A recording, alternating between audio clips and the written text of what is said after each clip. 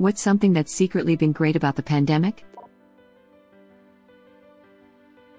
Save money on gas.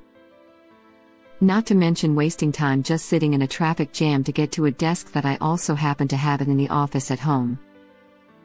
I don't miss the commute at all. Got back at least an hour a day because of this.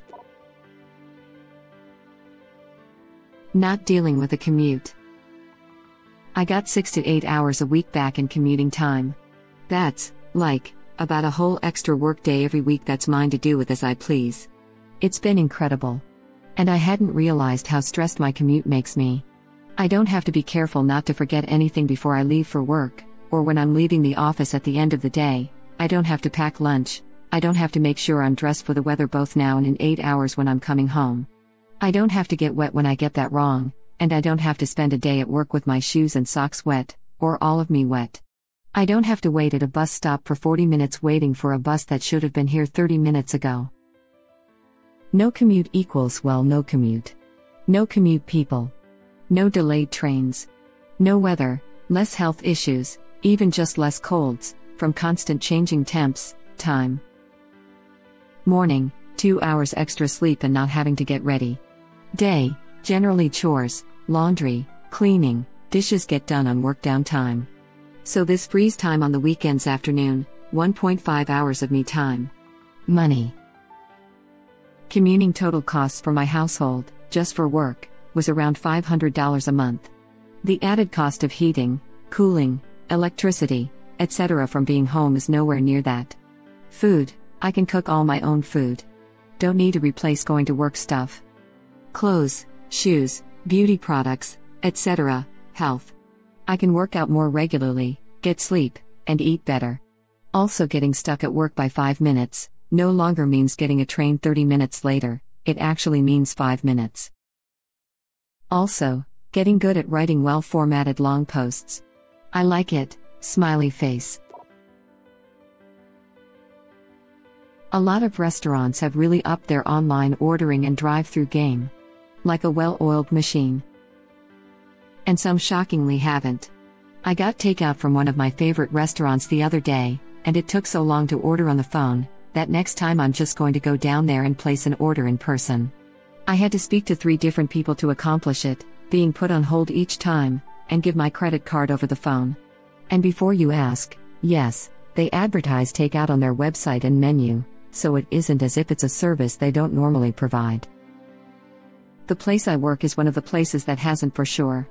We used to have people up front with dedicated positions, taking orders, bagging to go, etc. But corporate panicked and are forcing managers to schedule less people, then add to that doing way more curbside and phone orders. There are just too many things to do and not enough people. During lunch there's a line of people. Phone rings, now you have to stop taking orders from them. Order comes up, you have to bag it. Phone rings, during bagging you have to answer it. Oh, it's someone curbside, so now you have to finish bagging the order you're already doing, find and take out the curbside order, then finally come back in to help the understandably unhappy guy that walked up to your register 4 minutes ago. Somehow saving a couple hours of labor is worth loads of unhappy customers and overworked employees though. Playing board games with my teenage kids. We got away from it as they got older. I still kick ass on Scrabble, but they smoke me on backgammon. Ticket to Ride is a blast. Yahtzee too. Edit, well, this certainly resonated with the community. To answer a few questions, we don't play every night. A couple of times a week is where we're at now. We have more modern games, but backgammon and Yahtzee, especially Yahtzee, is the one they like to play the most. Monopoly, when played without house rules, is fun. It probably won't last when things go back to normal, so I'm loving it while it lasts. Thanks for the awards. I have 2 teens, and a spouse. We really enjoy spoons and bullcrap. Easy, fast-paced card games. We also play blackjack as a family. We have a whole set of cards and chips. We keep a running tally of our chips on paper. My husband gets so mad because our daughter plays her gut and he plays by the rules, and she is like a fake billionaire now, and he's always panhandling for fake money to get him back in the game. It's a riot. Our son is always the dealer. Our casino is named after him, and it's a good exercise in social skills and self-control. My kids are younger, 8 and 5, but we have been playing a ton of checkers, beginner's chess, Uno, a few other little kid games, but the clear champ of the pandemic has been aggravation. We were introduced to it over the summer and have played it so many times. It's great because young kids can easily play, but you can also play it over drinks, in my case with my wife, her sister and sister's husband, they're in our pod. It's got just enough strategy to keep it interesting, and you can play while pretty drunk, believe me on that. But it's also easy to grasp for young kids and teaches them some basic strategy and counting. I've been recommending it to all our friends. Cleaner beaches and ocean in Hawaii as millions of tourists stayed home. Of course the economy went to crap, but the Aloha Zena prospered. And way less traffic on the morning commute on the H1. I now permanently work from home, which is amazing.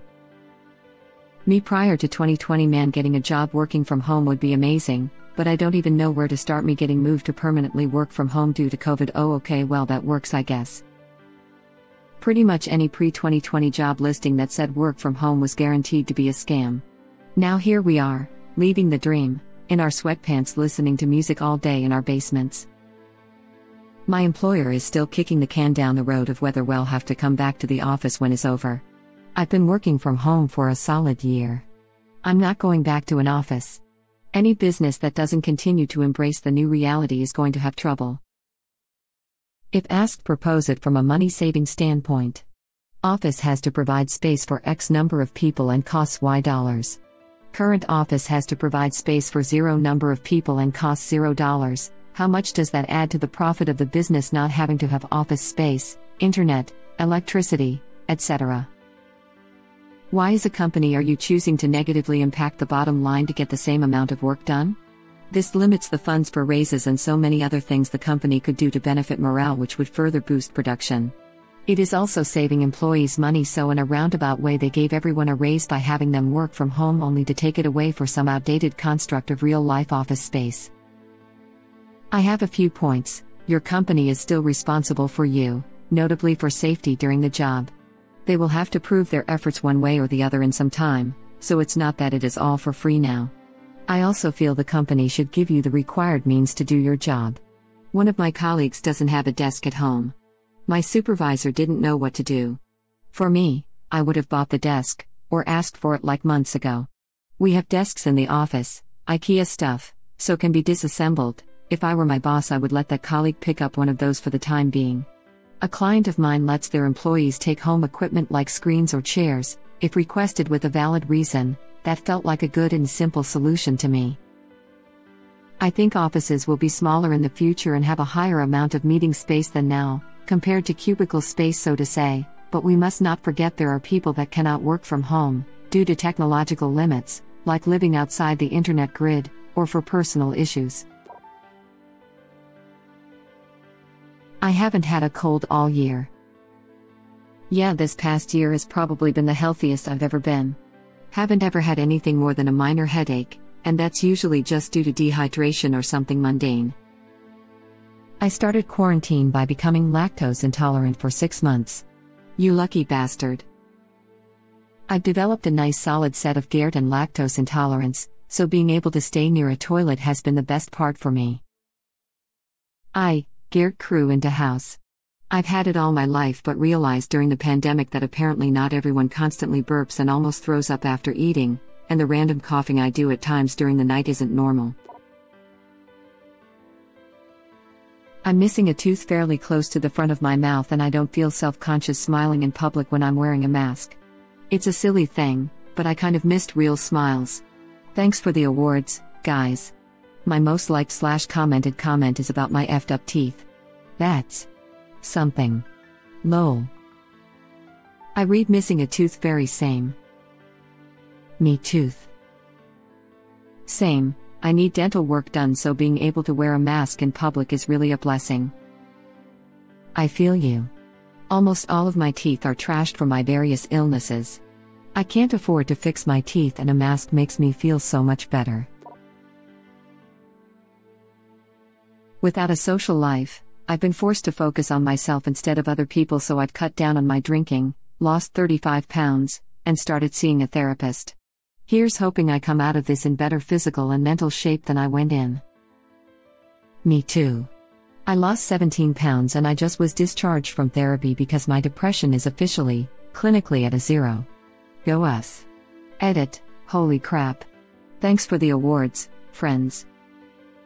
To answer some questions, weight loss, I initially did a wellness challenge called 75 Hard, a 75-day challenge that requires 2 workouts per day and sticking to a diet of your choice, among several other daily tasks. That kicked my butt into gear and got me into the habit of regularly exercising and eating well, so I've lost a few more pounds since I completed it in September. This also helped my mental health a lot, but not completely. Mental health. I did acceptance and commitment therapy, which is a form of CBT that focuses on accepting your feelings and mindfully working through them, rather than avoiding them. My therapist had me fill out a questionnaire every time we met, and based on my answers, he was able to calculate numbers on a depression scale. I can't go into more detail about that, because I don't know, but I started at a 42/100 and last week was at a 3 on 1 scale. And on another I started out at a 7/10 and last week was at a 0. So I'm clinically not depressed, I guess. Plus, the last several weeks I've come to him feeling great and having little to talk about, which meant it was time for me to be discharged. Why was I discharged? My therapist works out of a medical facility, rather than private practice, so they go based on a medical model. It's more of a let's give our patients the tools they need to cope, and once they no longer need us, we'll let them go, so they can make room for more patients with acute needs, rather than a we'll see patients as long as they pay us. I could have been referred to someone like that, but, like I said, I didn't have much to talk about by the end. What specifically helped me? Mindfulness exercises and writing down 5 good things about myself each day. My negative self-talk was the biggest factor in my depression. I don't do that anymore. I am a badass. What the effing hell is clinically at 0? Who did you see and how did they do it? I feel cheated. My entire experience with 10 plus years of therapy and probably 5 or 6 different therapists has been still got depression, huh? Valp, see you next month. Man, I feel totally the opposite. I've gained weight and feel totally anxious and depressed. I think I was before, but now feel like definitely I am. Considering therapy but feel overwhelmed by the different options. Like there are so many different titles and qualifications and methods, and the insurance is even more confusing than finding a primary care. Which I also need to do. I'm just a guy writing a comment on the internet, but do it as soon as possible. It's really not that hard once you start setting it up, and it's way easier right now than it might be later. If you'll get confused, tired, resign during that, remember it's mostly caused by what condition you're in, and which is the reason you're doing this in the first place. It happens, like breaking a leg or catching a cold, and you need to fight it.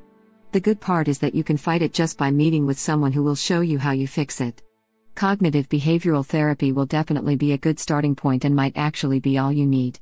Don't focus too much on therapists' certifications, hobbies, etc. Just look at their education.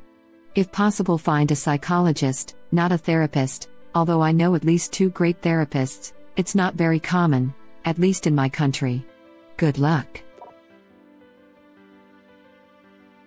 My employer now knows for sure that working from home is completely doable and really doesn't F up productivity. I've also learned that I like going into the office once or twice a week just to break up the monotony of working from home all the time. I agree with both. I miss the social aspect of the office. Just me at home, so being cooped up so long is getting to me. My last full-time, obligated, long story, job, I literally had to sit in my office and twiddle my thumbs for 8 hours and then head home. It was rare that I interacted with anyone in the offices around me. Those kinds of jobs sound great in theory but get old very quickly. I'm working one of them now, had to change jobs when COVID hit. Happy to have a paycheck, but this crap is boring. How did these jobs pop up at all? Like, is it just waiting to do stuff for 7.5 hours a day, or is it genuinely just sitting around all day and getting paid? I love not having to communicate with anyone face to face because I stutter too much. Hey, everyone's got their pros and cons. For the first whatever months I absolutely loved it, just starting to get old now. I go into the office once a week but no one else is there but me, so it's basically the same as being home. I have now learned that I don't lack time to do things, just motivation. I have all the time in the world to get in shape and learn something new. A year later and I've made much less progress than I should have given the amount of free time. I've lost interest in all my hobbies and gotten fat instead of learning anything new. So it sounds like you're killing it. Depression. You've made progress in depression. Nah man, I'm for sure not depressed, but I'm going down the same path. I'm loving it. Maybe crap for my health, but still. I'm liking my year-long break from existence. How funny is it that so many of us thought we were going to be so productive during one of the most distressing times in human history? I was absolutely on fire during the first month of lockdown/working from home. I started all these creative projects, went out for a jog on my lunch breaks, and even after work too, and was having blast with all this new time. Then a couple more months went by and I started to feel the opposite. Just roll out of bed, get on work computer, finish up and log off around 5 p.m., cook dinner, get back in bed and Netflix/Reddit until sleep. I still have no idea WTF happened there. Hey, are you me? This is also my life. I think we expected too much of ourselves. Just because we are home doesn't change the circumstances of stress. It's been a very trying year for people mentally, and I can't blame anyone for being like, May, what's the effing point? You also don't get to have new experiences and nothing to break the monotony. You can't get out as much and you don't get a choice about it. If you are a hermit by nature, you still had the opportunity to get out if you wanted to. That has been taken away. Spending time with my dog. Dogs are the real winners of the pandemic. I can't believe our dogs all got together and engineered a worldwide pandemic to get what they've always wanted. Thank you for watching. Please subscribe to be the first to know about Red Rabbit Reader's new videos. If you like our videos, please like them on YouTube and share them with your friends. We welcome your comments below. Press to start another of our videos.